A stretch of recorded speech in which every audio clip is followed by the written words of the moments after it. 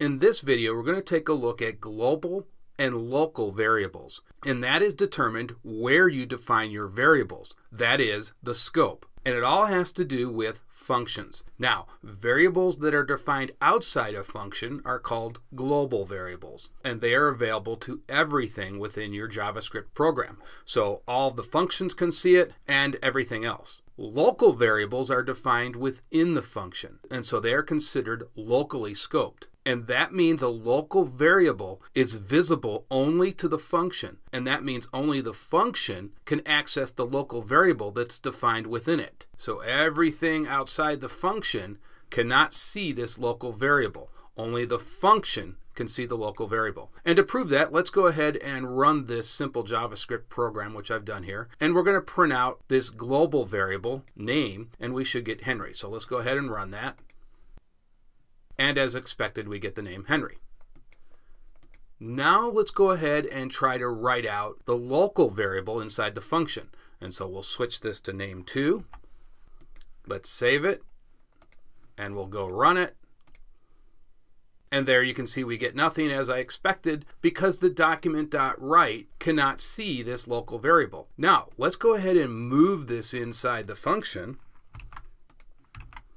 And we'll just comment this out. We'll save this, and there you can see now we get the name Sarah. Because of course this document.write is now part of the function's instructions, and so it can see the local variable name2.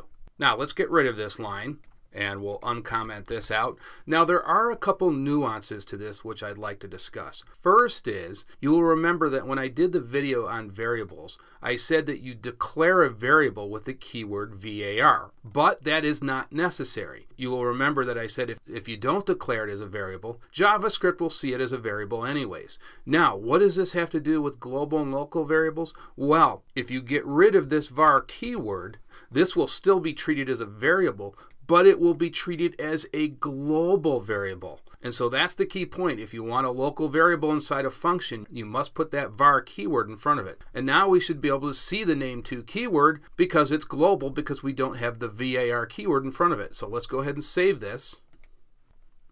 And we'll run this. And there you can see we get Sarah. Now let's go ahead and put the var keyword in front of it. And now this is a local, true local variable, that is. Let's go ahead and run this, and we should get nothing, and we don't.